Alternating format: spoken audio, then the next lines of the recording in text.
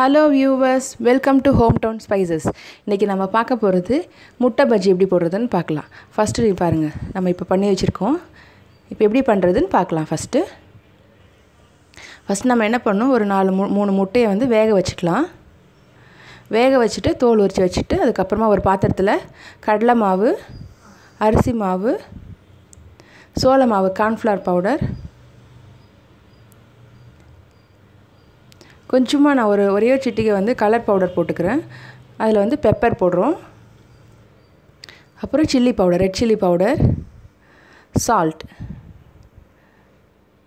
அவ்வளவுதான் நமக்கு தேவையான பொருள் எல்லாம் ஒண்ணா சேர்த்துட்டு இப்போ நம்ம தண்ணி ஊத்தி அதை mix பண்ணனும். தண்ணியா இல்லாம கொஞ்சம் திக்கா mix பண்ணி வச்சுக்கணும். ரொம்ப easy, simple and tasty also. அப்புறம் குழந்தைகளுக்கு நல்ல ஒரு ஸ்நாக்ஸ்.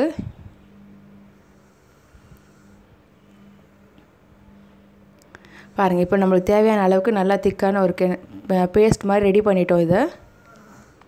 சோ இப்போ நம்ம வந்து முட்டையை கட் பண்ணிக்கிறோம். நமக்கு கொஞ்சம் பெருசா வேணும்னு நினைச்சா ரெண்டா கூட போட்டுக்கலாம், இப்போ 4ஆ கூட போட்டுக்கலாம். இப்போ நான் 4 பீசஸா கட் பண்ணி வச்சுக்கிறேன் எக்க. இப்போ நம்ம கடாய் வச்சிட்டு கடாய் சூடானதுக்கு அப்புறம் நம்ம இதல எண்ணெய் ஊத்தணும்.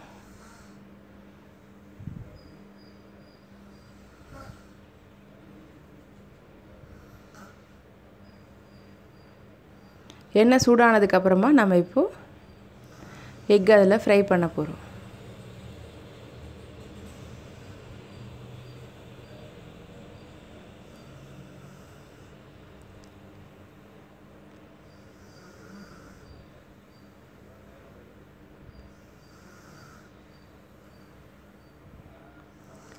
பாருங்க இப்போ நம்ம ஒவ்வொண்ணா எக் அதல வந்து நம்ம வச்சிருக்க மாவுல டிப் பண்ணி போட்டுறோம். இப்போ அப்படியே நல்லா பொரிஞ்சிட்டே இருக்கு பாருங்க.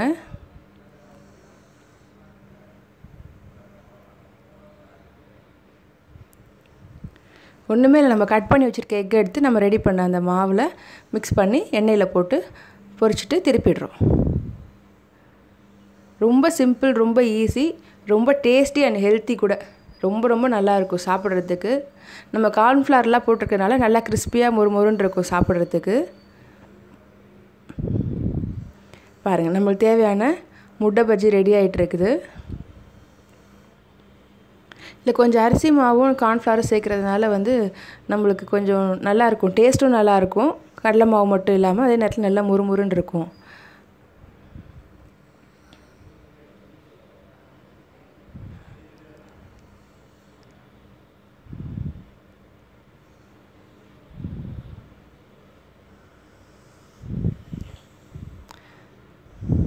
இது வந்து ஆல்ரெடி முட்டை வேக வச்சிட்டதனால நான் ரொம்ப நேரம் வேக வைக்கணும்னு அவசியம் இல்ல. மேலே இருக்க அந்த கோட்டிங் மாவு வெந்தா போதும் நமக்கு.